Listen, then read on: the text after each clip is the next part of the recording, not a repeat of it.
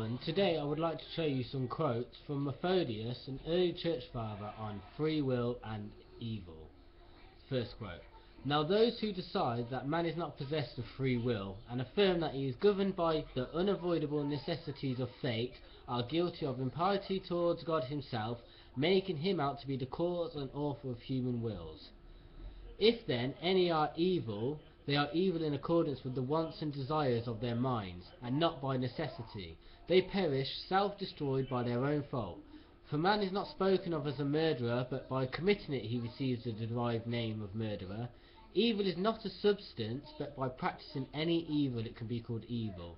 For a man is evil only in consequences of his actions, for he is said to be evil because he is a doer of evil.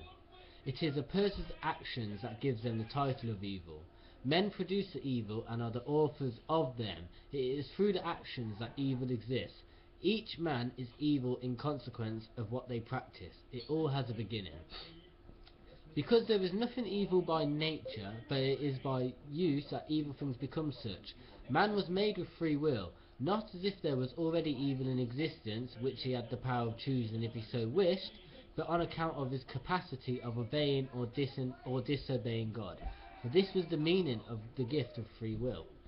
For man has received power and enslaved himself, not because he was overpowered by irresistible tendencies of his nature, nor because the capacity with which he was gifted deprived him of what was better for him.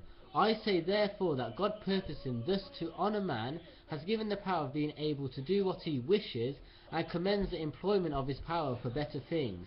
Not that he deprives him again of free will, but wishes to point out the better way. For the power is present with him, and he receives the commandment, but God exhorts him to turn his power of choice to better things.